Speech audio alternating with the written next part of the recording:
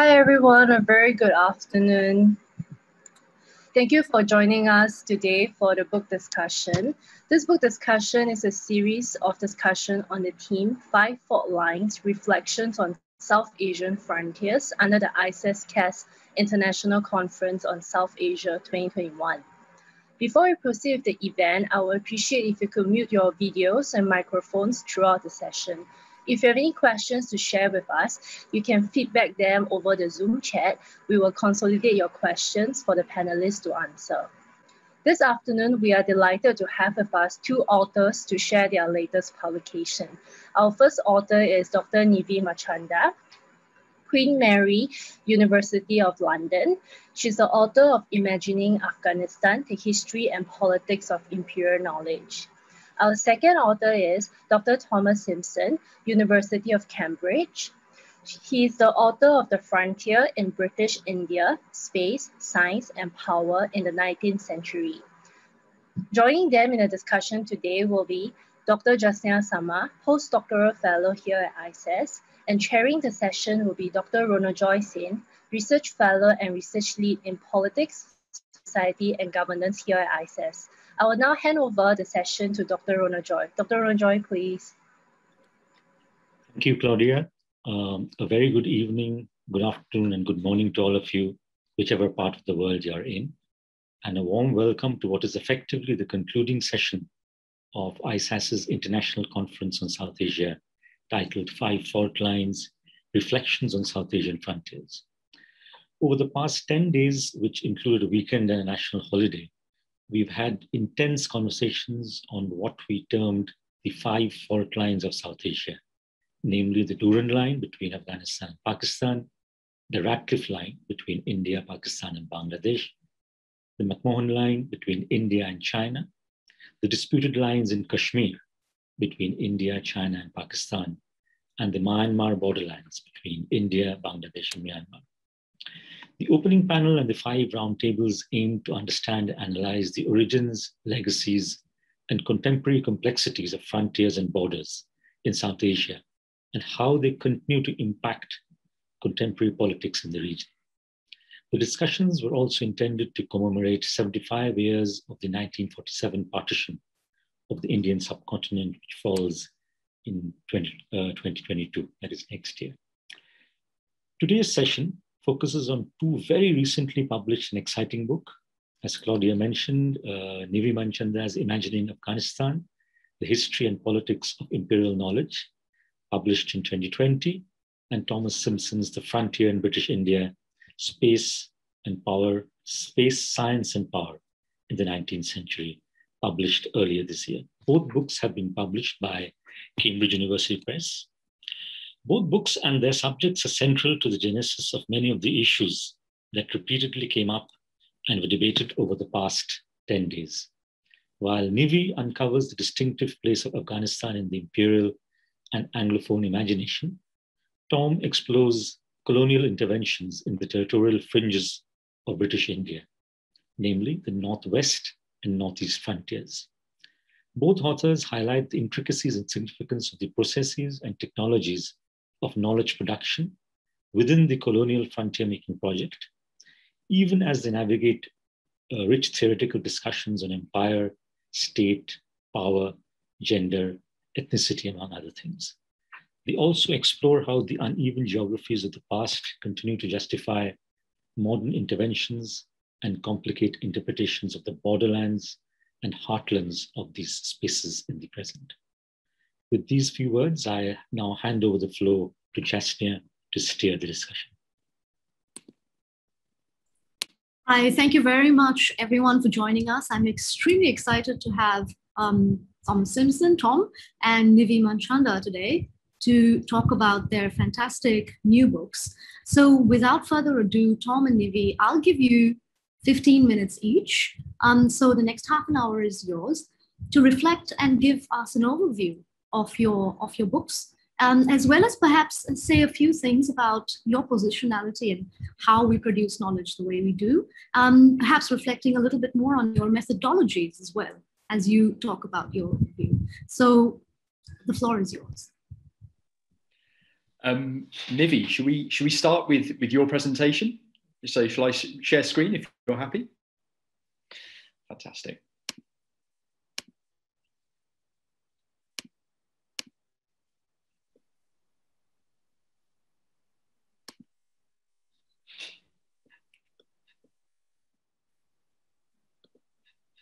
Thanks, Tom.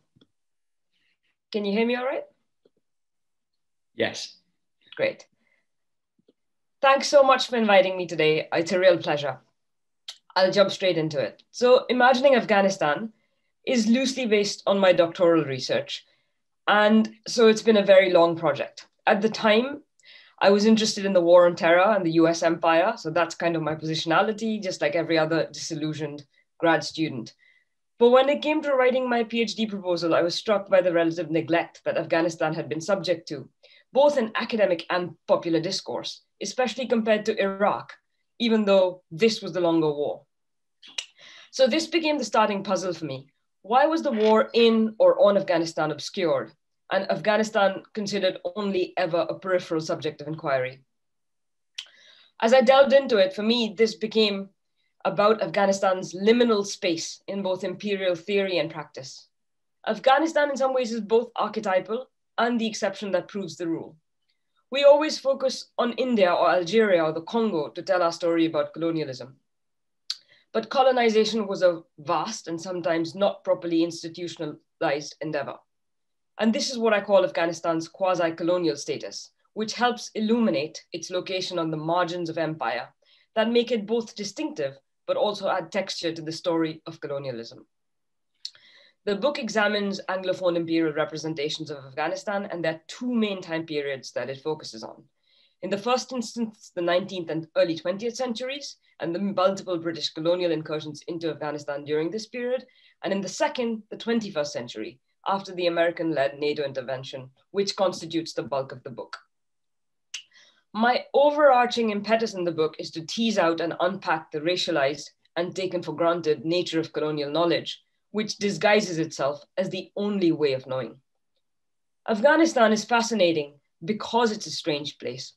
It was never properly colonized the way in which India was, for instance, but it was subject to some very invasive restructuring by the British and then Russia and finally the United States. And yet it remains shrouded in mystery.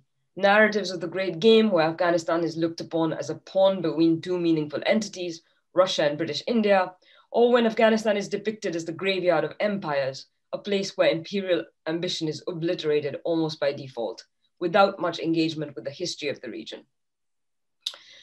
So this brings me to the main objectives of the book, and there are two, and I'm going to paraphrase from the introduction here. The first is to address what I see, or what I saw when I was writing the book, as a conceptual lacuna in international relations theorizing. That there remained a tendency to essentialize, even in constructivist and critical work, the other or the third world or the global south or whatever other problematic term we choose to use. And the second was to look at a place that has always been considered marginal and to try and make the claim that what we say about this place, that is Afghanistan, actually says more about us and the processes of knowledge production in the West, and specifically in the Anglophone academy and policymaking, than it does about Afghanistan. The book is methodologically eclectic, so I look at British colonial archives, academic research, policy documents, and media and film portrayals to present colonial visions of Afghanistan. These are by no means monolithic. Indeed, competing and contradictory representations help spotlight the anxieties that undergird the political economy of colonial knowledge production. Colonial knowledge and colonial anxiety are key themes in the book. The desire to capture Afghanistan, but never devote the resources necessary to this enterprise, has resulted in a strange overdetermination of the country. There are a lot of very categorical claims made about Afghanistan that go largely unchallenged and unproblematized. Each of the chapters is devoted to one of these claims that become capstones of the imperial imaginary. So two of the chapters look at gender, which is key to the book, but also to Western intervention in the Middle East specifically, and the developing world more generally. Much of the NATO-led intervention was legitimized to the public through the discourse of saving Afghan women. Afghan women, brutalized in burqas, needed us. It was a moral duty to help these hapless women. And as many scholars have written, including Gayatri Spivak, Leela Abulagoj, Chandra Mohanty, to name a few, the brown or the Muslim or the third world woman is always victimized and presented as the white man's burden in diverse and often quite intriguing ways. My intention in the chapter on women is not at all to say that there's no female oppression in Afghanistan, but rather that one, there's a tendency to posit the Western liberal woman as not only the norm, but also the apogee of the liberated woman. And two, that the voices of female revolutionary movements on the ground are drowned out in favor of American NGOs like Feminist Majority that don't really have a clue about what is going on the ground and are divorced from the lived reality of women in Afghanistan. This means that Afghan women, and this is reminiscent of Bell Hooks' argument in Ain't I a Woman, are subject to a double whammy of local patriarchy and Western female nationalism. The other side of the gender question is the representation of men. And here the discourse gets really fascinated. Afghan men are represented as queer sodomizers. There's a whole narrative about how they perform homosexuality because they're repressed, but also at the same time are portrayed as homophobes and wife beaters. The desire to conjure Afghanistan as a place of perversity and to teach gender normativity is really strong. And I tease out the ways in which the moral imperative in this libidinal economy of representation and intervention, and this ties in again with colonial anxiety, and more particularly when it comes to gender norms and rules, which Afghanistan seems to trouble. Another chapter is dedicated to the age-old trope of Afghans as unruly tribesmen, and this chapter excavates the genealogy of the trope in the colonial archives and shows how it has been repurposed to make either the intervention seem more urgent, we must reform these backwards people, or to show how we must accept their backwardness and work with these tribes in a language they understand. And that certainly is not the language of modernity. The chapter then goes on to show how patchy our understanding of Afghan social organization is, and how much of it is still based on one person, Mount Stuart Elphinstone's account from 1807. Temporality and the denial of covalness, to borrow from Johannes Fabian, is central to this chapter, to show how images of retrograde warriors has been so vital to invasion. A final key trope is that of the failed state, which ties into all the rest of these. Afghanistan's state is construed as a failure, hijacked by terrorists, overrun by corrupt leaders and nasty warlords. Again, this denies our complicity in creating present-day Afghanistan and rides roughshod over Afghanistan's complex history to be able to compress it in bullet points for Western comprehension. So I'll pick a couple of instances that bookend the text to concretize some of these, so some of what I'm trying to say. The first is on the screen, it's artifact 1. This is an image of an Afghan textbook from the 1980s. The school book, which uses bullets and Kalashnikovs as counting tools, is one of the items prominently on display at the National Army Museum, housed in its Conflict of Interest Gallery in London that opened to the public in May 2013. It references apples and oranges alongside Mujahid and Jihad, and uses rifles along with pencils as numerical aids. The National Army Museum notes, and I quote, "The book dates from the Islamic year 1356, circa 1986, during the Soviet war in Afghanistan. Its warlike content is a stark reminder of the lasting legacy of conflict in the modern Afghan society," end quote. The exhibition's curator, Merid O'Hara, elucidates in great detail the many ways in which war, and I quote again, is part of the fabric of daily life in Afghanistan. So to preempt hasty judgment, she explains that while using firearms as tools to learn how to count may seem sinister to us in the West, these objects compose the everyday reality of life in Afghanistan. So while these objects are very different from our everyday objects, they are the pedestrian objects of mundane life in their society. The textbook, along with other exhibits on display, may be read as a laudable attempt to bring the military intervention underway in Afghanistan at the time into popular consciousness of the citizens of a country whose army had been embroiled in a long and protracted war over there. What the exhibition and its curators fail to mention is how these textbooks came into being. During the mid-1980s, a USAID-funded project printed millions of textbooks in Peshawar that were distributed to school children across Afghanistan. These textbooks were designed to indoctrinate Afghans against the evils of the Soviet Union and made for immensely powerful propaganda. Specialists from the Afghanistan Center at the University of Nebraska, Omaha, received $51 million to develop a curriculum which glorified jihad, celebrated martyrdom, and dehumanized foreign invaders. Published in Dari and Pashto, these school books taught the alphabet with images of Kalashnikovs, counting through guns and bullets, and had elaborate mathematical questions which drew on conflict scenarios, deploying various firearms in inventive ways for more advanced years. To take one example, and I quote, a Kalashnikov bullet travels at 800 meters per second. A Mujahid has the forehead of a Russian in his sights 3,200 meters away. How many seconds will it take for the bullet to hit the Russian's forehead? Although US aid funding for the project stopped in 1994, multiple copies of the text remained in circulation in the 1990s and into the 2000s. The Taliban, in another grisly turn, continued using these American-produced textbooks, but in keeping with their fabricated scripture that denounced all pictorial representation of human images, removed the heads of people in the books. What remained were images of decapitated bodies carrying Kalashnikovs, poignant pedagogical instruments for 8-year-olds.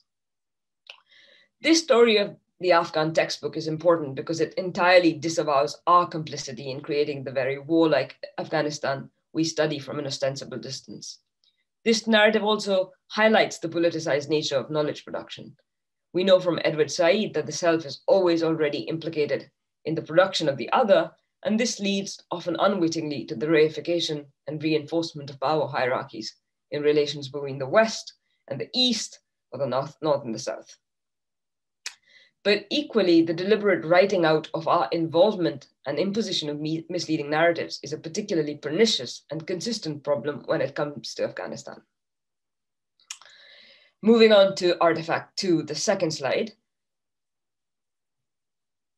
Here's a final image from the book's conclusion. Thanks, Tom.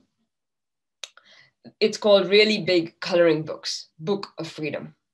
Just in time for the new year, in 2014, a publisher based in St. Louis published a book, a series of coloring books, I should say, for children across the US.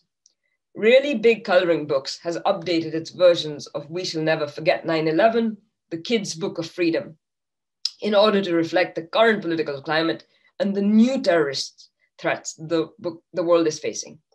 This second edition, and I think now there's a third, includes the Boston Marathon bombing, Islamic State in Iraq and Syria, ISAS, and the release of the Taliban bombers, in contrast to the first volume, which centered on Al-Qaeda as the preferred object of line art for school children. The company, which mainly prints books on fairy tales and superheroes, released its first terrorist-themed textbook, We Shall Never Forget, in 2011, followed by another graphic coloring text, The True Faces of Evil, Terror, in 2012.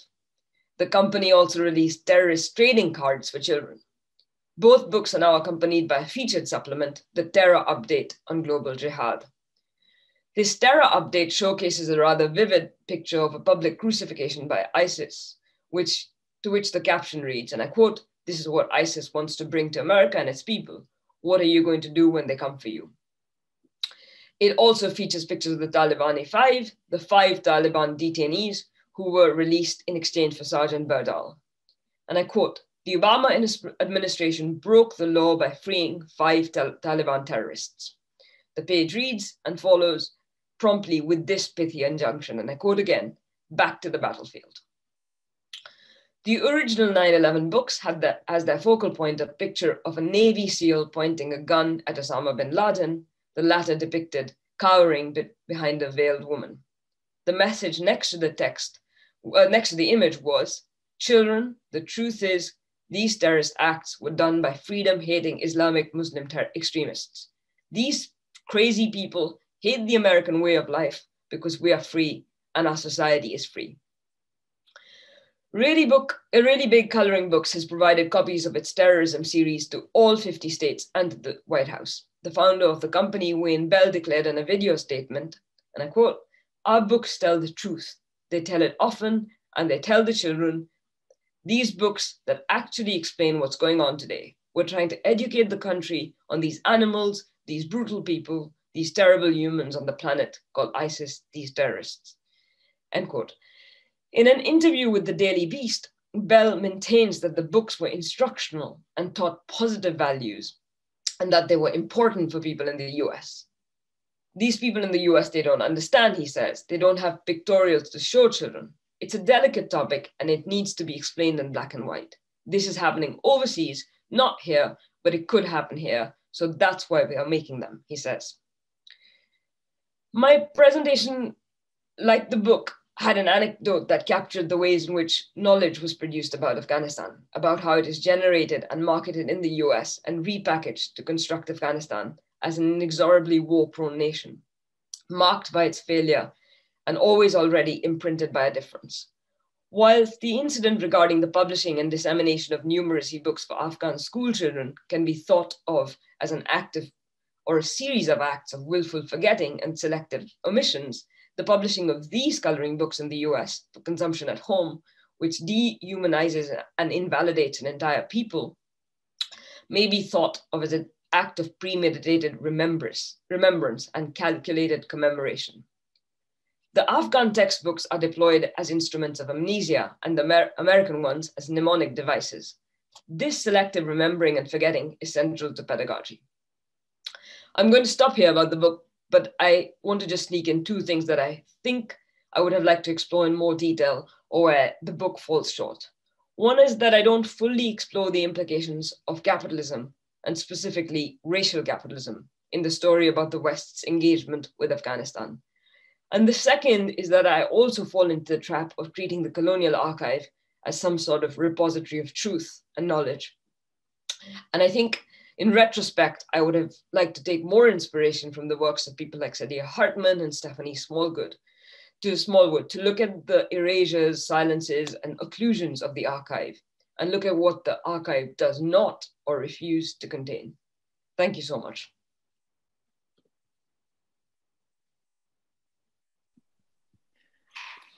Thanks, Nivi. So I guess I'll sort of pick straight up where I left off, where you left off.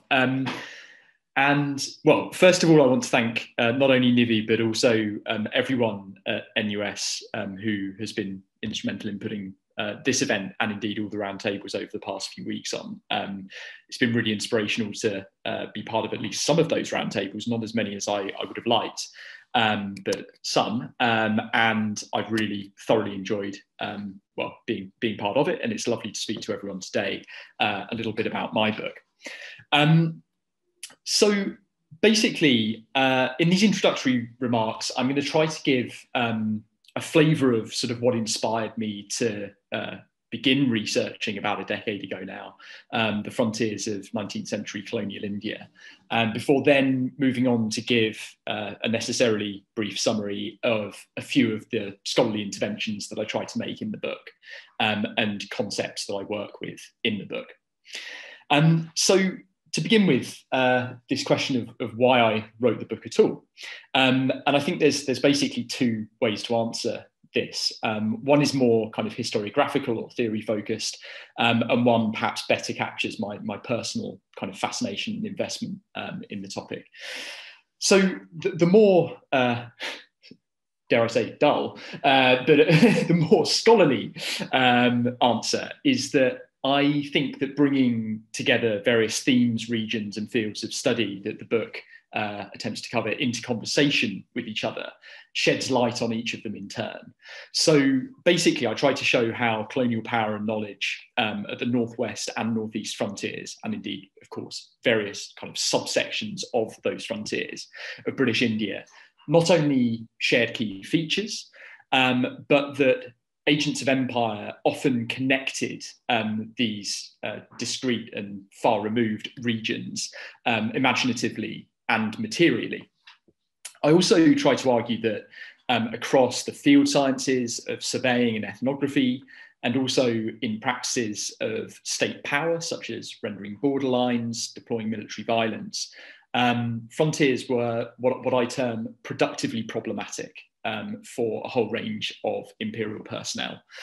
And I'll talk a little more about this in just 2 minutes, but basically by this term productively problematic, I essentially pick up a little on Antoinette Burton's idea that frontier environs and people were troublesome in ways, or were deemed troublesome, were coded as troublesome, in ways that soldiers, administrators, men of science valued.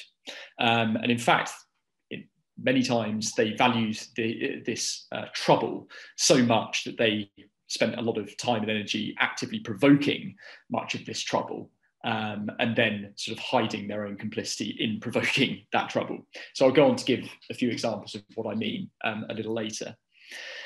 The more personal answer to why I wrote the book is that I suppose I was fascinated, or I have long been fascinated, by the apparent capacity of colonial India's frontier regions to disrupt and reshape the expectations of agents of empire. And I suppose equally to disrupt our expectations as scholars today of the kind of modes of thought and the types of activity that agents of empire engage in. And I've been fascinated by this really ever since my master's degree, which slightly scarily was back in 2009, 2010, so quite some time ago. And I can still remember quite vividly being on a bus in London. I was at the London School of Economics that year, reading George Curzon, recently retired Viceroy of India's 1907 lecture on frontiers. And I found that in an otherwise incredibly sort of stodgy and I mean just archetypically high imperial text, there was this sort of almost electrifying moment when Curzon abruptly turns towards the very end of his lecture from arguing essentially, as he has for the preceding bulk of the lecture, that the British Empire, according to him, is driving this kind of evolutionary process towards rationalized fixed borderlines. And he turns from this towards what on the face of it is a totally contradictory notion, that frontier making is, in his words, an art rather than a science after all, and that precarious, nebulous frontier zones, rather than fixed, stable, linear borders, are absolutely essential to the making of empire and the making of young British male selves. And so I kind of found this ambivalence just completely intriguing and really striking. And in some ways, well, I mean, I should say I sort of analysed this a little in the conclusion of my book, that particular episode, Curzon's lecture in 1907. But in some ways, it kind of encapsulates my main fascination with analysing the British Empire from at least some of its edges, some of its peripheries. And I think the book as a whole can be read as my attempt to kind of grapple with, to understand the roots of Curzon's contradiction and its various, very different manifestations through the 19th and early 20th centuries. So that's a little on why I wrote the book and what some of my motivations are.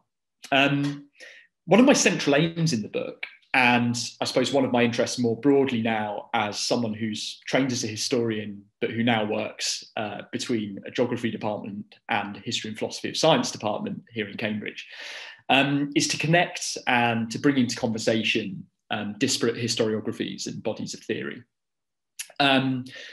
I always hope that I don't do any of them too great a disservice in sort of taking a little from these many subdisciplines. I think, Nivi's book is an absolute sort of standout example of how to, be methodologically diverse and do it really well. And I at least hope that I manage not to irritate too many specialists in my attempt to do similarly. So I might just take a few minutes to outline a couple of the kind of scholarly fields that I work with in the book, that I feel are really important to my work. So the first of these scholarly fields are histories that engage in close readings of primary material to investigate how colonial and I suppose some of the scholarship focuses on post-colonial rule often depends on forgetting or overlooking or occluding information rather than just accumulating and disseminating Again, I think there's a really sort of interesting resonance with what Nivi's just said and with her book more broadly in this point. I don't think that this is a particularly consolidated sort of sub-discipline that I'm trying to work. It's rather one that I suppose I've tried to construct and sort of pull together various works that I've been lucky enough to encounter over the past decade or so.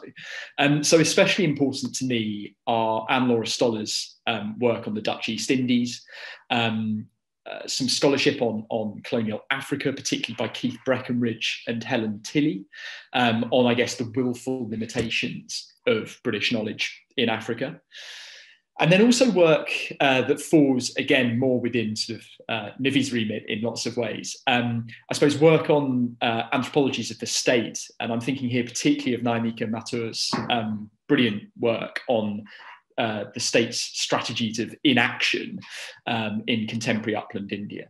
So this idea of state building and state rule, governance resting on forgetting, overlooking and occluding rather than accumulating and disseminating information is one sort of really key feature of my book and something that I try to draw out throughout. The second thing that I look at, I suppose, spans legal histories of empire, such as Lauren Benton's work, and also work in political geography by Stuart Eldon, John Agnew and others. And basically, this is all on the sort of fragmentary and contested processes through which sovereign territories are constituted and then reconstituted, reconfigured, differentially imagined by different actors.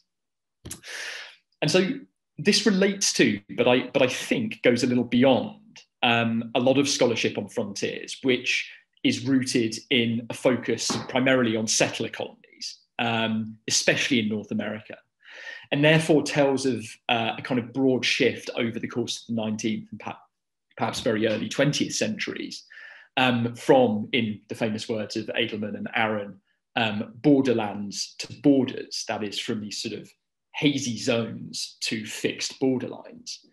I suppose working with scholarship such as Benton, Eldon, Agnew's, I tried to suggest that this doesn't really stack up in the case of colonial South Asia. And while there is certainly a lot of attention to linear borders, the sort of reality of border making processes was way more contested by multiple agents, both within and outside the colonial state.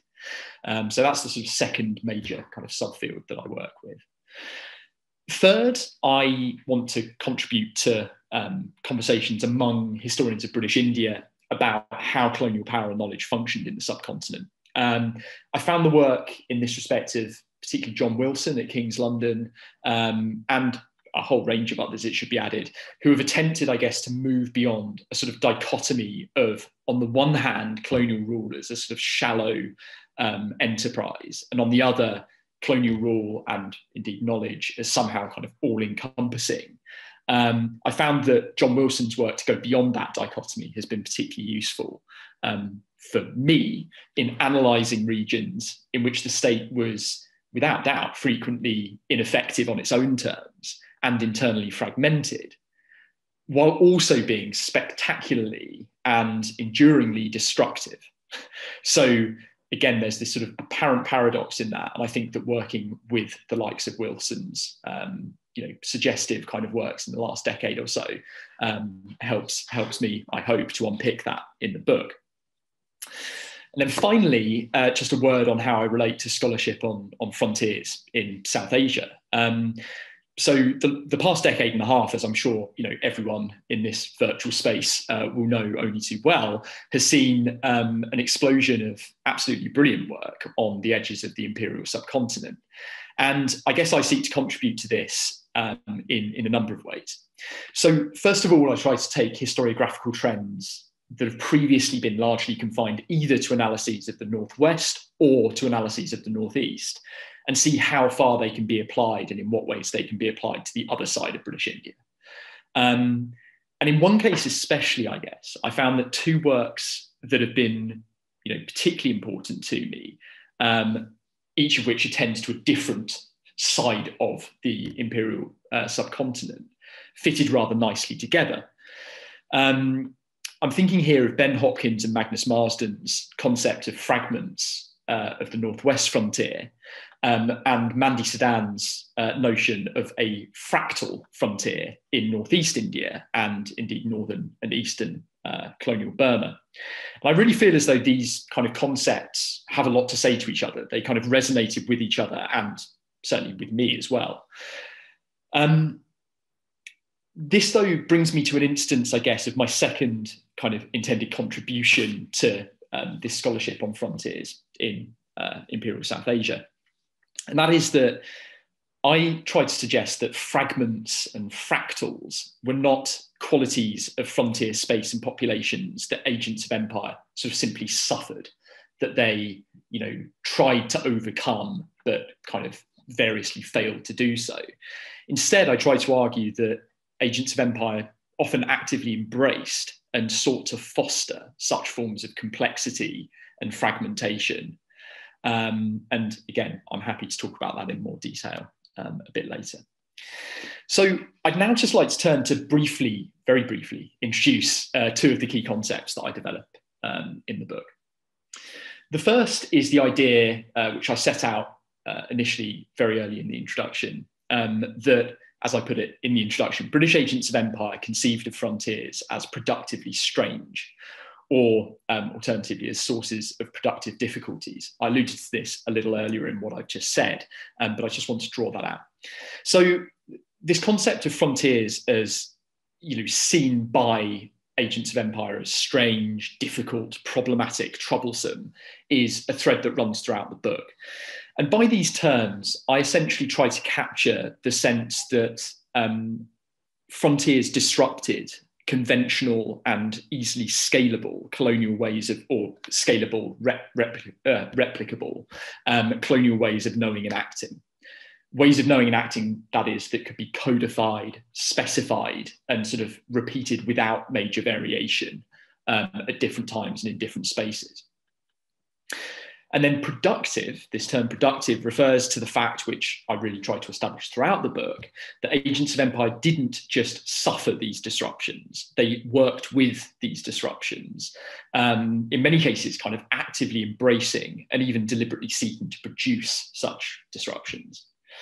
So in other words, the challenges of frontier environs and peoples as perceived by agents of imperialism didn't so much negate British colonial power and knowledge at the fringes of the subcontinent, but rather generated particular modes of colonial power and knowledge that were predicated on sort of the supposed need for colonial agents on the spot to have freedom of action and the capacity to do things according to their judgment of what was necessary in that place at that time. In other words, their ability to respond in a sort of in real time to variability and to challenges.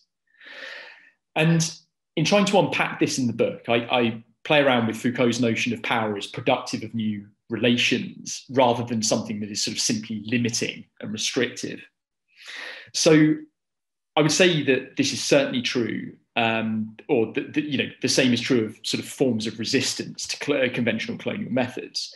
These didn't mean that the colonial state simply failed, but rather that its functionaries generated alternative methods. So ultimately then, the ostensible difficulties and strangeness of frontier spaces and peoples as perceived by agents of empire was, I think, productive of distinctive ways of knowing and governing. And then finally, another concept that I return to throughout the book is an idea of frontier forgetting. So a key argument of the book is that colonial power and knowledge at India's frontiers didn't only operate through the accumulation of materials and then their sort of steady, kind of orderly dispersal, as I suppose many accounts that invoke some notion of the colonial archive often implicitly or otherwise propose. Instead, I tried to unpack this idea that forms of forgetting played essential roles in shaping British India's frontiers. So sometimes forgetting resulted from errors and inadequacies within the colonial state. You know, communications were lost, materials were fragile and broke in transit, those kind of things. But I'm especially interested in forms of more deliberate forgetting, which I tried to suggest were not quite ubiquitous, but were certainly very much commonplace. Imperial personnel often willfully occluded information or emphasised the impossibility of adequately representing frontiers in written or visual forms. Or, and this was a particular mode of frontier forgetting that I suppose I became very interested in sort of seeking to uncover, or they often overlooked kind of proximate instances in which a policy that they were suggesting, a course of action they were suggesting, had been tried and had failed, and instead favoured these kind of long distance, often quite speculative or fantastical imaginaries and comparisons. So one striking instance of this, just to ground this in some sort of sense of case study material that I detail in the book, concerned a soldier administrator in the Khasi Hills in northeast India in the early 1830s. And this particular administrator essentially tried to repeat a policy that only a few years before in this very area had led to a huge episode of violence.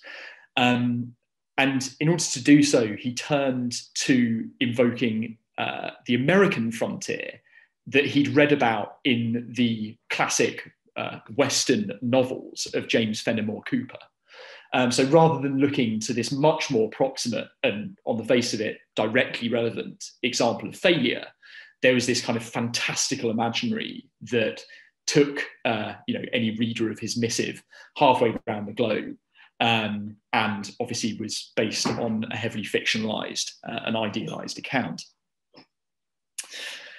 I'm just going to draw to a close very briefly, and I think I'll only talk for about another minute, so there won't be too much more. But this is a question that I suppose has often been asked, so I thought I'd just say a little about sort of what exactly I mean by frontier in the book, what kind of counts as a frontier for my purposes in this book. One of the key aims of the book is to focus on British India's frontiers as an emic category, that is, how agents of empire understood and configured frontiers. So in a rather simplistic sense, my definition of the frontier sort of should be, or aims to be, an attempt to capture their definition of the frontier and what counted as major frontier space. Now, of course, imposing some kind of definition around, my object of study in terms of prioritizing certain things and excluding or underplaying others is inevitable. The term frontier is invoked more widely than I can account for in the book. So the study is limited primarily to Baluchistan, to the area that later became, in the very early 20th century, Northwest Frontier Province, plus adjacent mountain regions to the north of Kashmir, and then going to the northeast, the region that became Northeast Frontier Tracts in the early 20th century, and then the irregularly governed upland zones south of Assam and east of Bengal. And I think that kind of imposition of that particular geography of the frontier is justified by the significance of these areas to British imaginaries and constructions of India's frontiers in general. Although, of course, it is also partly a sort of practical choice on my part to give some shape and focus to the book. But I also conclude that for agents of empires, India's frontiers were not just these kind of specifiable spaces that could be, demarcated on a map and sort of pointed at. But they were, in really important ways, kind of first and foremost, a more conceptual object.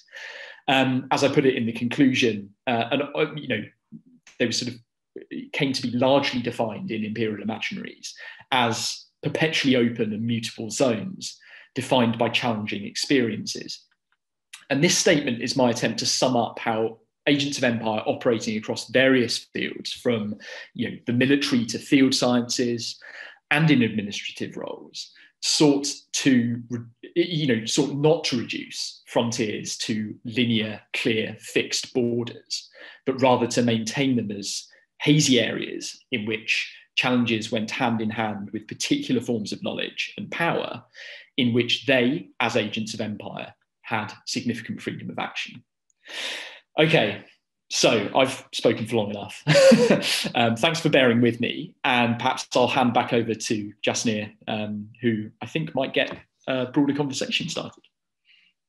Hi, Nivi and Tom, thank you so much for that fantastic overview. I mean, I couldn't have done a better job than you did, because I've been reading both of your books over the past 2 weeks. And I have to say, while I was isolating, I read them side by side with each other. And obviously, these books have, both of your books have so much going on, particularly because, Nivi, you go from history to the contemporary.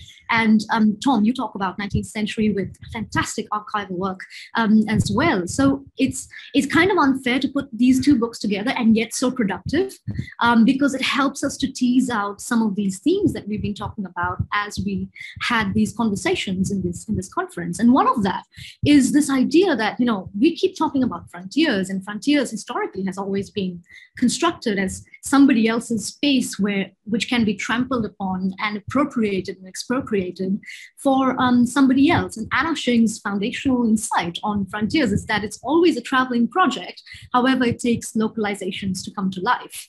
And throughout the conference, we've been talking about how frontiers are actually homelands. I mean, I'm living in one of these old frontiers, and in my own work, of course, I also think about these places as places of belonging or non-belonging, of citizenship determination. And it's really essential, and both of your books really provoke this idea of frontiers as homelands, and in their own different ways. Although, Tom, you think about this through, colonial frontier agents interpretation, and Nivi, you talk so much about frontier inhabitants as well across history.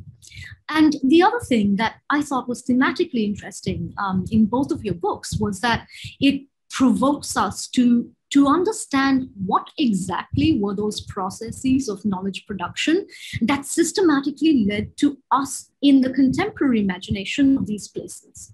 Nivi, I mean, in your book, you go from history to modern Afghanistan, interpreting all of the discourses in which Afghanistan has been constructed as, failed state, which when we study Burma, for example, we've always talked about how failed state kind of recalibrates this idea that failed states must somehow be rescued and saved. And then again, as the wild frontier, as the graveyard of empire where, marauding armies go to die, or the buffer zones of kind of like the great game, which Nivi, you mentioned, is basically imagination of a British colonial obsession with Russian expansion. And all of this construct this place as this barbaric land, wild, of tribal feuds, which again is a very problematic concept that Nivi, you talk about in great details. And all of these tropes that are percolated across the media, across our common understanding, across popular media, even Khaled Hosseini's novels, for example, creates our understanding of what exactly is Afghanistan and what exactly is the frontier spaces that we have inherited from the British Frontier Project. So that was one of the most interesting things that I thought I will ask you to expand on a little bit more with case studies, because you have amazing vignettes. And Tom, your book also, for example, really goes into kind of dispelling another sort of trope, which is the idea that there was this colonial project, the British Imperial project, and then they encountered frontier populations that were savages and had to be civilized somehow. And that was it.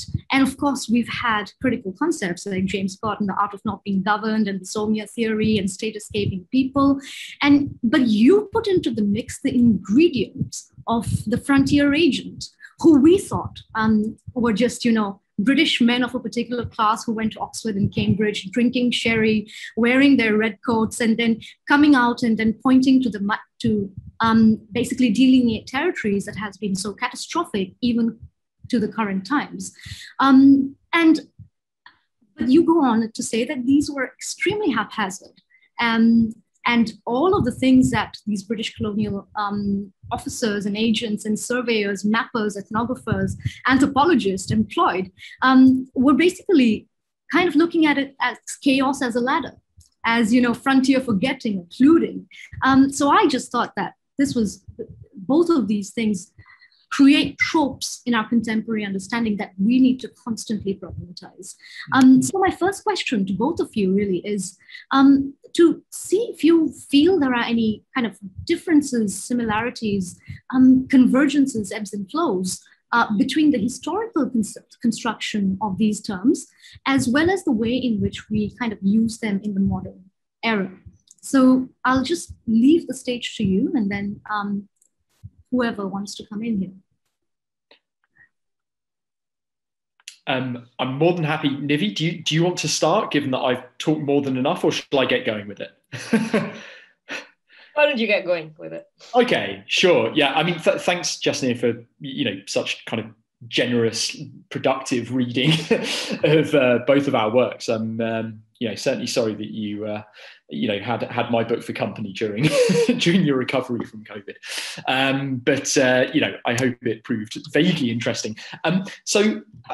Yeah, I mean, basically, picking up just on a kind of a couple of the core things that you've just mentioned, as I try to deal with them in my book, and I think these are sort of two elements. Well, one of these elements, this idea of sort of the tropes that inform our imagination of, I guess in my case, colonial India's frontier regions and their post-colonial instantiations, and then in Nivi's case, Afghanistan.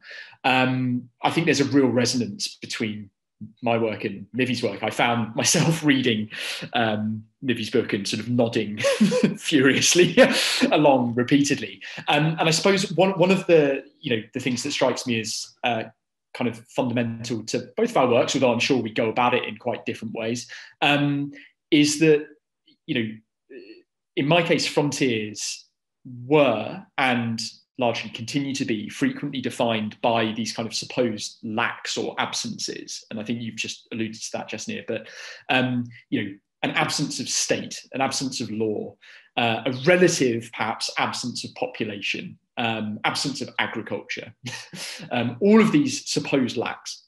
And, these imaginaries are, problematic in sort of so many more sort of straightforward ways. They're pejorative, they're violent, they're disingenuous, they willfully and abruptly and violently ignore the complexities and richness of frontiers life. As you put it, Jasnea, the basic fact that these are other people's homelands is kind of trampled over in many of these kind of go-to tropes of the frontier and indeed of Afghanistan.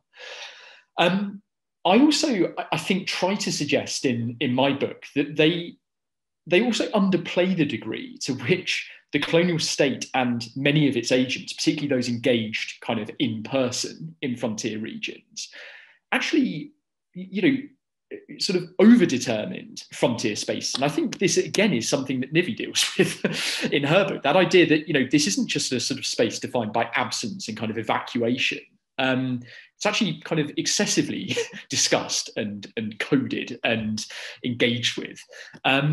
And so in the case of frontiers in the 19th century, there are these sort of constant attempts and sort of highly repetitive, frankly, attempts to categorize and subcategorize frontier regions, to implement these kind of specific definitions and structures, and the paperwork, the sort of ink that is spilled over these, not to mention then the blood that was often spilt as a result of the very kind of real physical attempts to implement some of them on the ground, is enormous in quantity. And it's, I think, the repetitiveness of those debates, again, this comes back to my idea of frontier forgetting, in my opinion, this ability to forget that these schemes often had already been tried and had already sort of conspicuously failed on their own terms, and then were tried again and again and again, is a really major feature of these tropes. So the sort of simplified trope not only does great damage and violence to the sort of richness of frontier life, but it also actually radically kind of underplays the degree to which these were spaces of intensive, if very irregular and, at times very weird forms of colonial intrusion. And from what I, understand of Nivi's work, that's a real sort of major point of overlap in our sort of understandings. Just very quickly on the James Scott point, if I may. Sorry, I've taken up too much time in talking about what I take to be this point of overlap. The first thing I should say is, reading James Scott for the first time, whenever that happened, probably a little over a decade ago for me now, was one of the most kind of wonderful revelatory experiences. And I think that his work is sort of utterly brilliant in terms of reach and sort of provocation and clarity of thinking. I do, though, very much take issue with his tendency at times to kind of homogenize both state actors and non-state actors. And so I guess my book primarily is kind of interested in going slightly against his characterization of state knowledge always kind of aiming, at least, aspiring to a form of uniformity, which I guess James Scott discusses most in Seeing Like a State. And a corollary of that is that the kind of entanglements, the encounters that I am interested in between frontier communities and colonial state actors, during the long 19th century, were much more multifaceted than could be accounted for by this model of frontier peoples as state evaders that Scott developed in The Art of Not Being Governed. So basically, I think that, yes, it's absolutely the case that, these were regions where colonial states were very much kind of hampered by variance on sort of what Scott terms friction of terrain, and also, I suppose, by, friction of kind of particular forms of community making.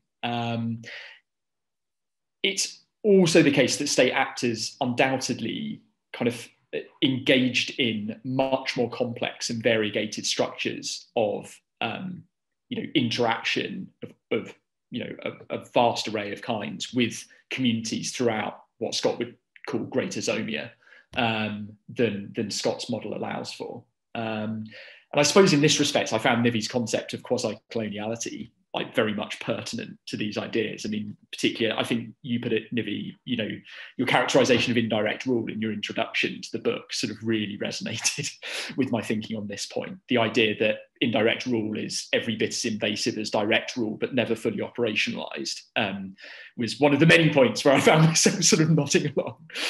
Anyway, that's more than enough from me. But those are some thoughts to get started. No, Tom, that really segues very nicely into the other question I was going to ask Nivi, is about this idea of to let you elaborate a little bit more on quasi-coloniality, which, correct me if I'm wrong, which, is basically, it was colonized and yet never colonized, but always at the mercy of colonization.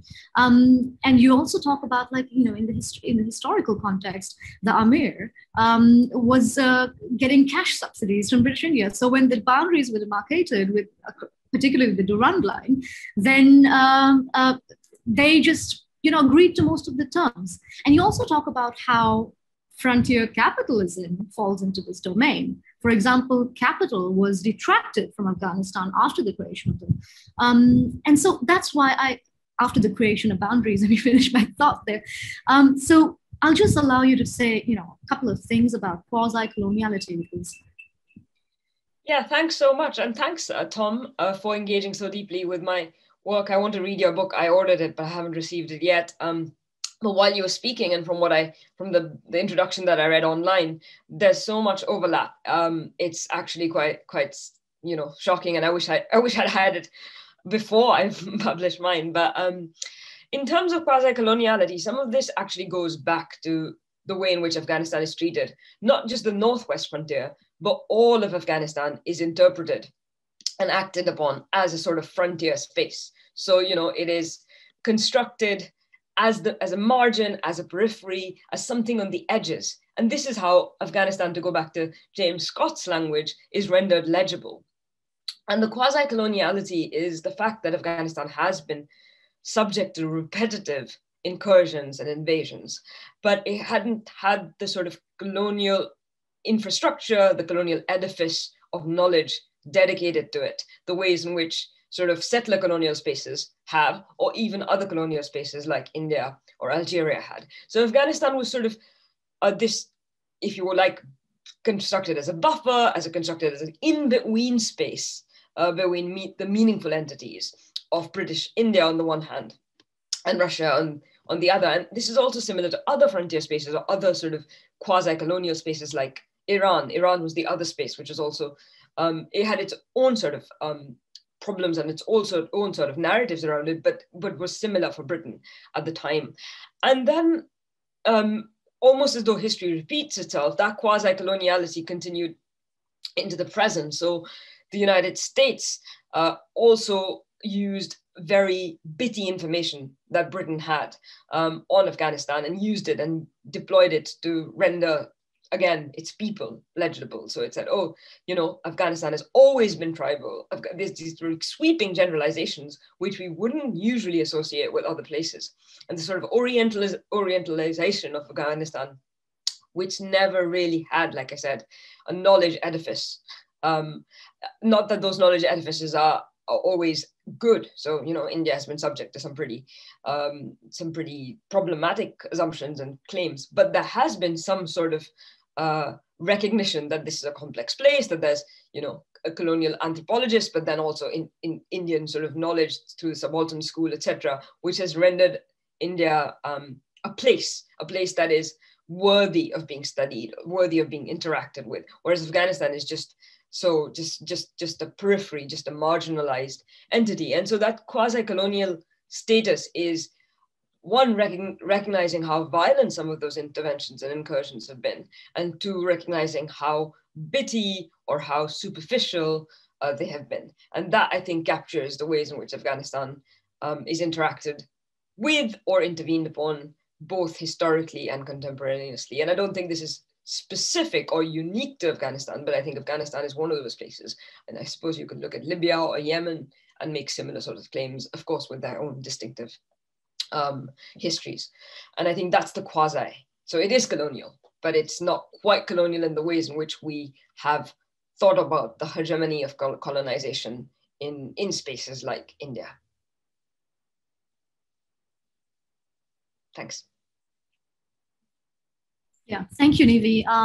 Actually, I mean, I would like to ask you probe a bit more about knowledge production, because at the heart of both of your books is the idea of knowledge production. And so, you know, in the historical sense, Tom, you have talked about how knowledge production was seen as a scientific project, and it was basically imperfect science that was posed as perfect science by these colonial subjects, by the colonial agents.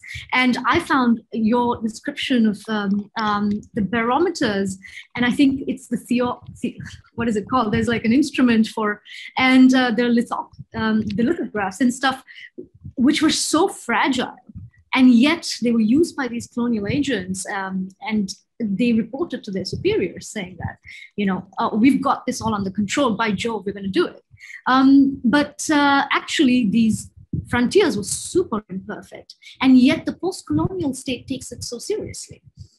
So I just wonder if you both want to comment on how these imperfect frontiers that were done in the historical sense is now taken by the securitizing state, which is obsessed with borders and citizenship determination. That's just a question for both of you. Do you want to go first this time, Nivi? No, I don't want to monopolize. No, not at all. Yeah, that's a really good question. And I suppose for me, knowledge production actually has to do with what Robbie Shilliam calls knowledge cultivation. So there is loads of knowledge being produced, but some makes it to the top, or some becomes sort of knowledge with a capital K. And Foucault talks about subjugated knowledges as well, and sort of dominant discourses. So it's not that there is only one type of knowledge, but that one type of knowledge comes to dominate through its acceptance in sort of the epistemic community. So you're talking about academics, practitioners, politicians, And in the case of Afghanistan, this is extremely fractured. Not that there's ever any consensus, but Afghanistan's knowledge production is really reliant on hackneyed tropes and on sort of these colonial imagery of tribesmen and women who don't know how to be themselves or are subjugated, etc. And what has happened is that repetition of that knowledge doesn't make that come true, but it does make it shot through with anxiety. And that is something, because the less knowledge you have, the more you have to perform a sort of arrogance around it. And in Afghanistan, that does seem, as soon as you scratch that edifice, scratch the surface, it seems to sort of unravel itself. And that again has to do with its quasi-coloniality and with its sort of frontier status. And so I'm interested in the ways in which knowledge becomes the only way of knowing, and how specifically in Afghanistan, it's really problematic and also fairly surface, fairly sort of narrow, and that to me is quite telling. It's bizarre how there's this book called Afghanistan 101, which is less than 100 pages long, and it's given to development people, to the US Navy, and it says, you know, Afghan people are basically very different from us. They don't understand, they don't understand the rule of law. You need an authoritarian ruler. They don't like animals. They kill animals. They beat their wives. And so the way to deal with Afghans in Afghanistan is different from the ways in which you deal with civilized peoples. And then this gets just passed around to policymakers and then enacted on. And of course, that has ramifications, material consequences for on the ground. And that's the sort of knowledge as policy, knowledge as practice that I'm interested in. I think what is really interesting, maybe like what you're just saying, I think resonates with my work, in that I think in so many cases, perhaps most conspicuously in sort of in ethnographic work in the 19th century, that kind of notion that all that really remains is stereotypes and these very kind of shallow forms of knowledge. It really rings true. And I suppose what I tried to look at, particularly, I guess, in the two chapters of my book that deal with field sciences, so one on surveys and maps and then the other on ethnographic work, is to sort of suggest that, you know, there are sort of constant attempts through the 19th century to kind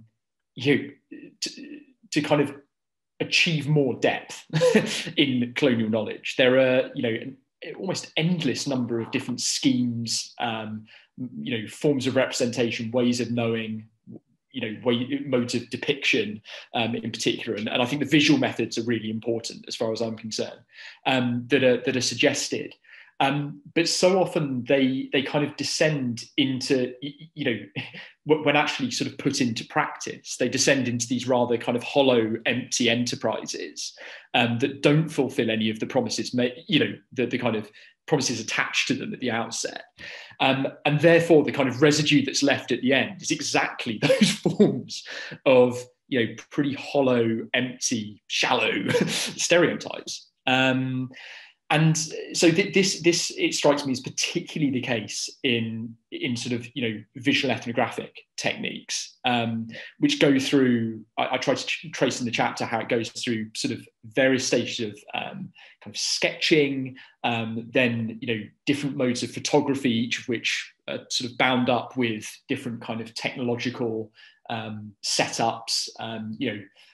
The supposed possibilities that come with more portable cameras taken to the field, and what results is sort of avowedly, even on the part of those who kind of started out by really extolling the virtues of in this case photographic techniques, ends up sort of being conspicuously kind of underwhelming and inadequate as a really robust means of kind of understanding, categorizing, differences between distinct groups. And so what ends up happening, let's say in the case of the Northwest frontier, is just a kind of, a re-lumping together of, a sort of vaguely essentialized type of Pashtun and a vaguely essentialized type of Baluchi, despite these really sort of in-depth attempts to kind of separate and subcategorize.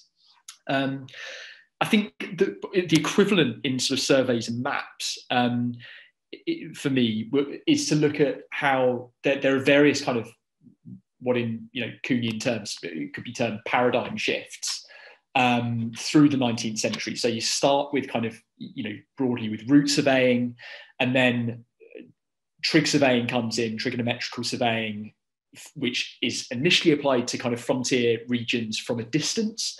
And then in the later 19th century, trigonometrical surveyors increasingly, particularly when they're attached to military ventures, enter into frontier spaces and conduct trigonometrical survey measurements from within frontier spaces.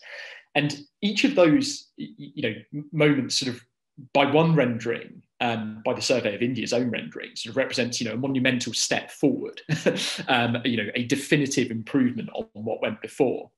And yet, in the very same documents, there are repeated, allusions to the idea that, often the advent of, what a sort of a newer type of knowledge renders older types of knowledge seemingly defunct or dubious. And the new types of knowledge themselves are beset by new types of problems and limitations. So, just to, again, take one example to sort of try to demonstrate what I mean by this rather abstract point. Trigonometrical surveyors often find themselves, particularly in the northeast, for instance, in what's now Nagaland, what was then Naga Hills district, basically operate up in the clouds. And when the clouds set in, they're sort of reduced to basically being back as route surveyors. And so that acknowledgement of the kind of limitations of this much heralded new technology is apparent. There's one example that I'll mention just in closing of an entire trigonometrical series, so a sort of series of connected observations at the sort of northeast outskirts of the Assam Valley, being, in the words of the surveyor who conducted the initial survey, lost. Because they couldn't rediscover the location of the trigonometrical marker that connected it to the rest of the series spreading through the subcontinent. So there are these sort of myriad kind of small but consequential failures that totally undercut the claims that are made for these ways of knowing by agents of empire. Anyway, I will leave it there for now. I could waffle about science all day, but yes. I wish I could give you both more time, and I wish we had another hour, because there was so much more I wanted to ask you about gender, masculinity, and the notion of tribe, because those are heated topics. However, I shall sacrifice them because we do have audience questions, and it would be remiss not to give them an opportunity. So I will be collating, I've already collated them, so I'm going to just read out some of the questions, and forgive me because we only have 15 more minutes. So I'll just go right into it. Nivi, there's a question for you. And this is someone's question. I don't know who this question is from. So it says, I quote, "Why do you think that Afghanistan's place in the imperial imagination is under-theorized? My question is more general to the study of gender in international politics. Most studies that adopt a gender lens do so from a Eurocentric perspective," which is something that you bring up in your chapters as well, which is said to be lacking in understanding the complexities of other parts of the world, including South Asia. As someone who works in the space, what is your opinion on this, and how do you navigate through it to bring about a truer South Asian picture in your work? I think this will give you a chance to talk about masculinity and feminism, and so please go ahead. Thank you. That's a really good question. And actually it has something in it which I think might help us answer the question of why Afghanistan has been under theorized. And one of the things is that Afghanistan has never quite been thought of as part of any proper regional bloc. So it kind of moves between South Asia, the Middle East, Central Asia, and there's been conferences and things where Afghanistan doesn't feature. So it would be the Middle East would sometimes have Afghanistan in it. South Asia would sometimes have Afghanistan in it. So when you're talking about regional work or regional sort of an anthropological work or ethnographic work, Afghanistan kind of falls out of that picture because it's kind of quite specific. And because, again, it has not been historically studied in the same depth as some other places, including the rest of South Asia, so Pakistan, India, Bangladesh, as part of sort of British India.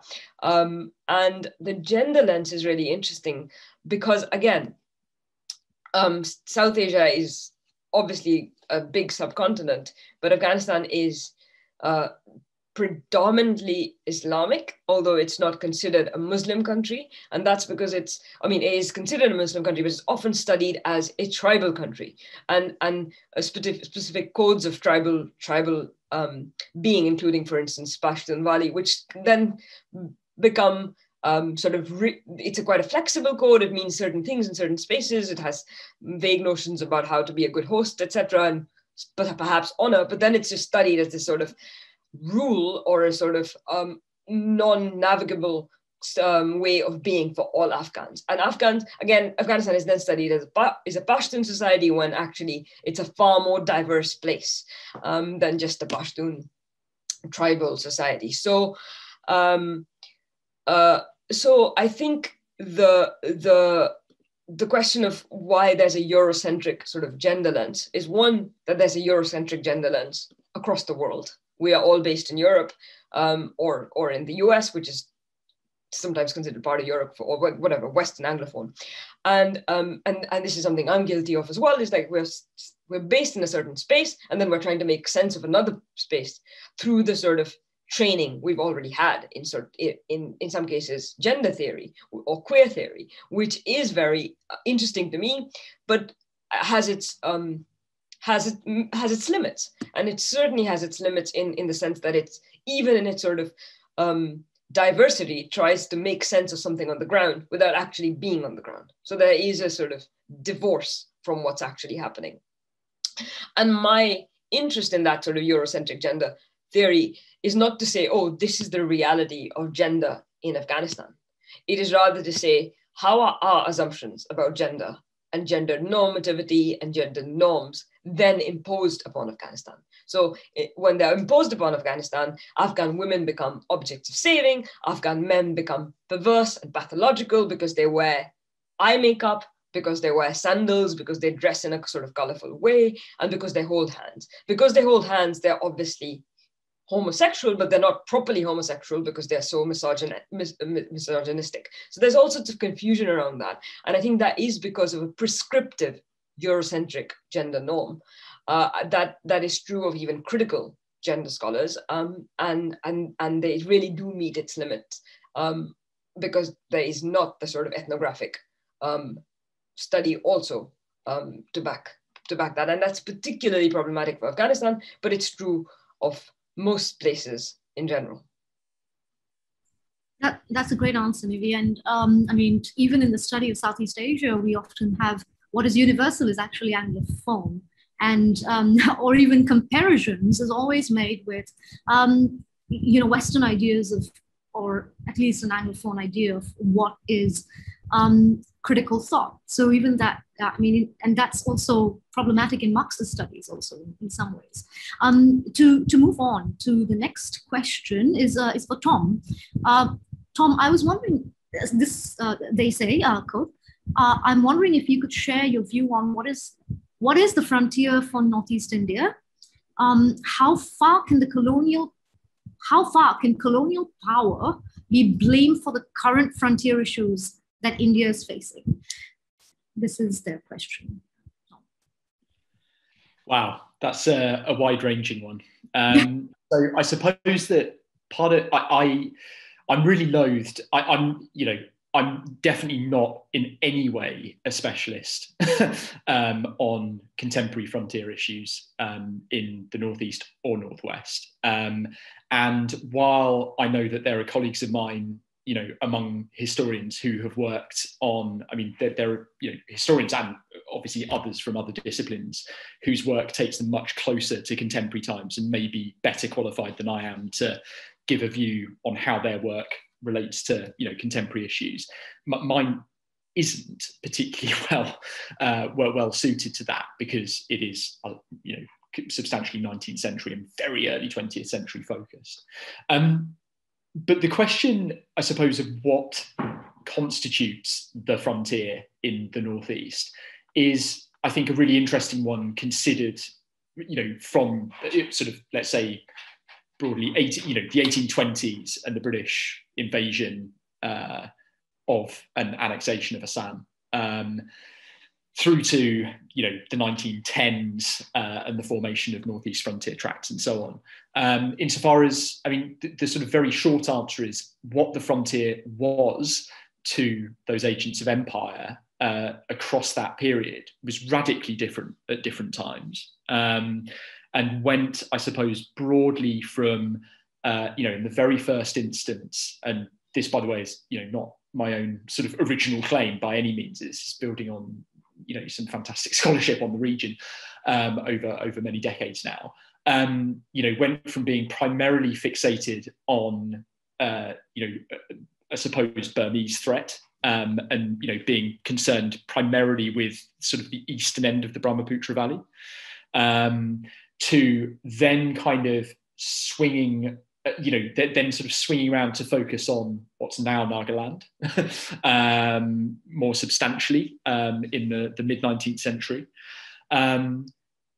You know, and then I guess what is now Arunachal, you know, only really came into view in a more sort of concerted way as far as the colonial state was concerned as of the sort of late 1900s, that is the decade 1900s and early 1910s. So where the frontier was, what exactly it was very much up for debate. And clearly it changed. And I suppose someone like Gunnar Seidloff's work is really, I think, instructive on this kind of, you know, this early period. Also Jayita Sharma, you know, the effect of kind of spreading tea plantations obviously is like utterly critical and then subsequently other processes of, you know, capitalist extraction, you know, including various natural resources, is really crucial to kind of reshaping the Assam Valley and what counts as frontier and what doesn't. So, you know, I would very much be sort of following the work of others in making claims about that.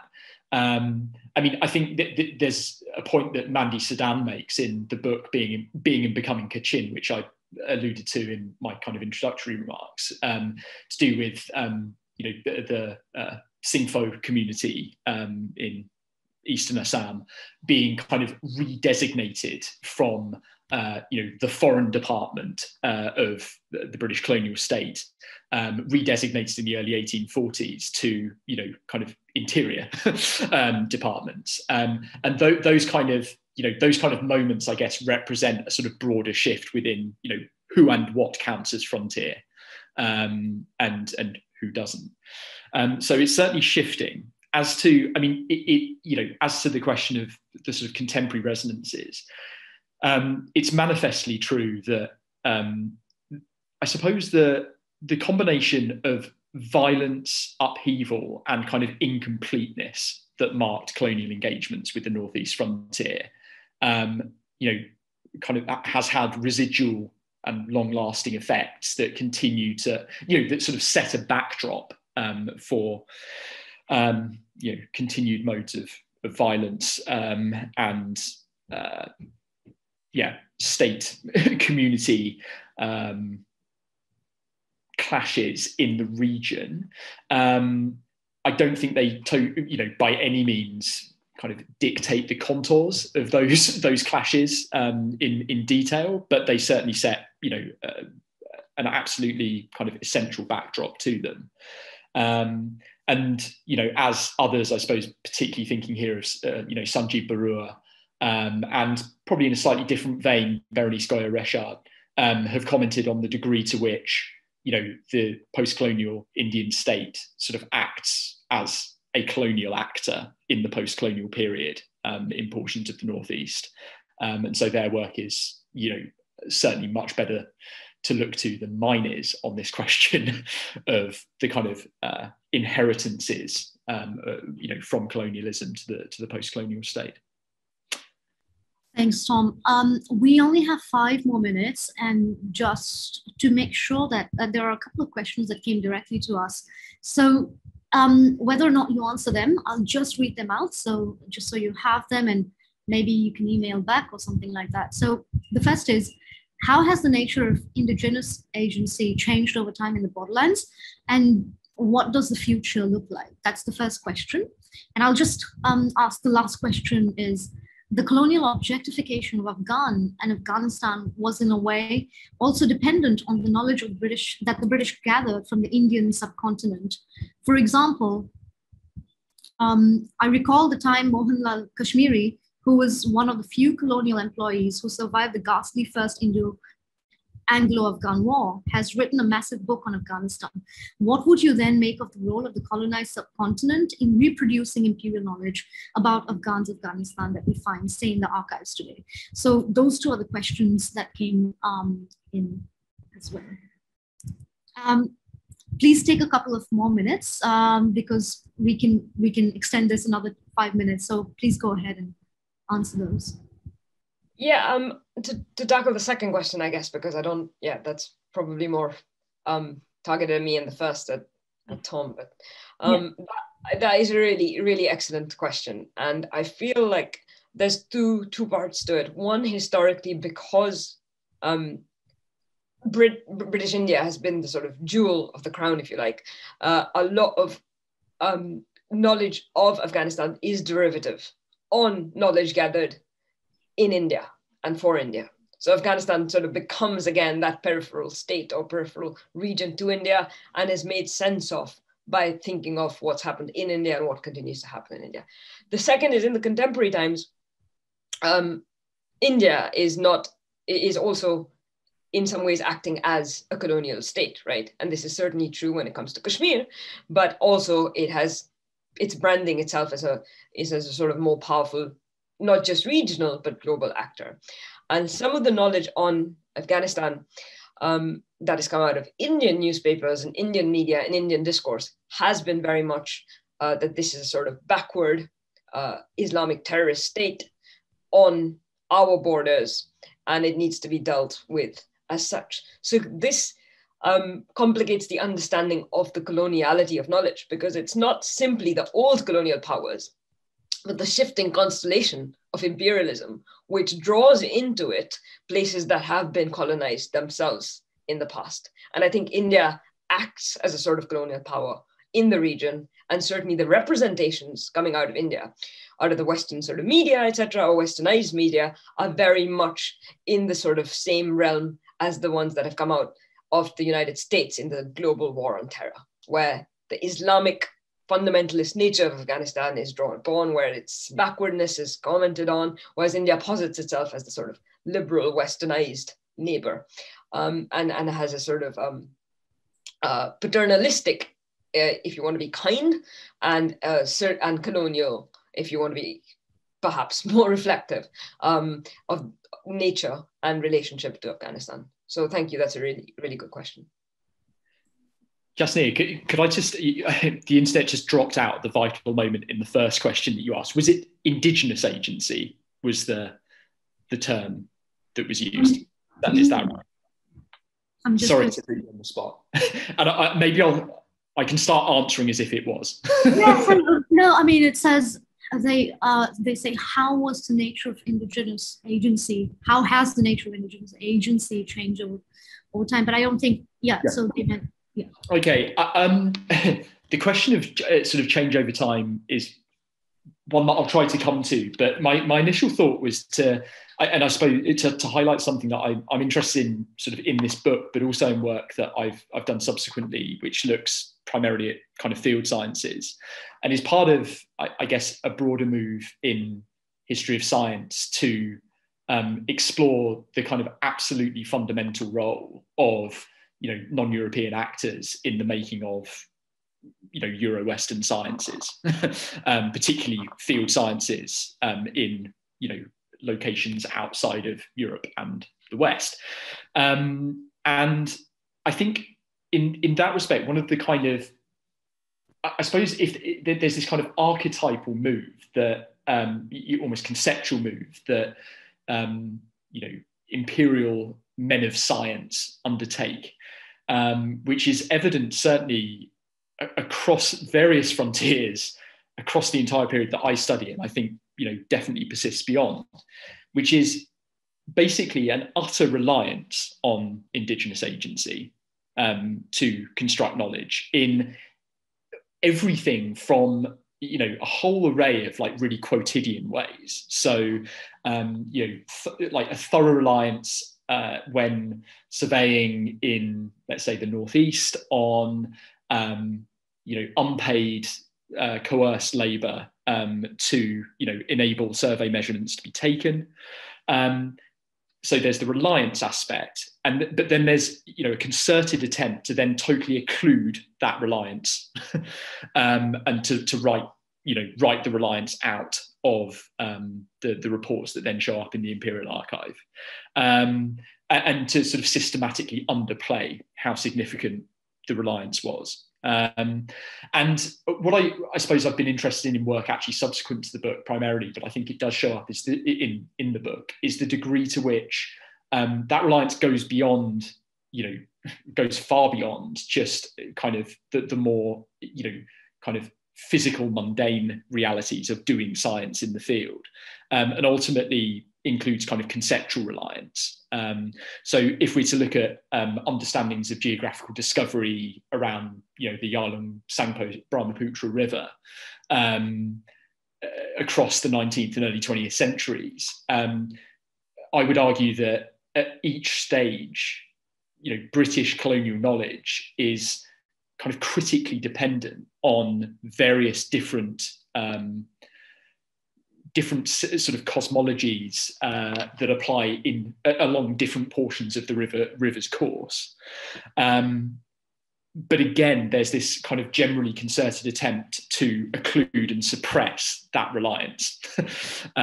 So I guess I would argue that perhaps most striking of all in relation to that specific question of how does it change over time, and this is viewing it from a very narrowly construed, history of science kind of perspective.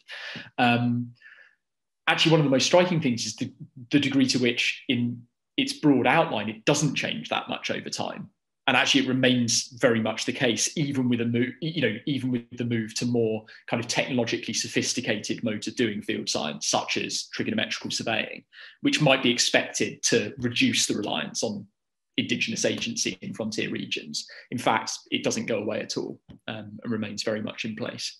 So that would be one potential way of beginning to answer that question, but it's a really rich, really rich theme. We're 2 minutes out of time, so I'm going to go, although there's so much more to talk about, but Ronojoy, I'll just pass this to you to say a few words, and thank you very much, Nivi, Tom, and our audience. And we've taken all of the audience questions, so barring, if there is any more, we will send it to you and email it to you as well. Thank you. Thank you, Jasnea, Nivi, and Tom for the thought-provoking discussion. Besides throwing up new concepts and ideas, I think the discussion allowed us to revisit and reimagine some of the themes of the annual conference, such as Curzon's famous, or infamous, if you will, 1917 lectures on frontiers at Oxford that cropped up both in the conference's opening panel discussion as well as a roundtable on the Durand Line. This contrasts with the often haphazard nature of frontier making and mapping and the so-called wild nature of frontier region, which feeds into the policies of the successor states of the British Empire and British India. One could cite several such examples, but unfortunately time does not permit me to list them. Before handing over the floor to Claudia, I'd also like to thank our partner for the event, Konrad Adenauer Stiftung, or KAS, my colleagues at ISAS who make today's and the earlier events possible, and the audience for showing up and robustly engaging with Nivi's and Thomas's books, as well as the conference theme in general. Over to you, Claudia, for the final words of wisdom. Thank you, Dr. Ronojoy and Jasnea, for moderating the session. And special thanks to Dr. Tom and Dr. Nivi for the interesting discussion today. I personally enjoy both of your books as well. To the audience, we at ISAS would like to thank you for your participation today. And this book discussion marks the end of our international conference on South Asia 2021. We hope to see you at future events. Thank you. Bye, everyone.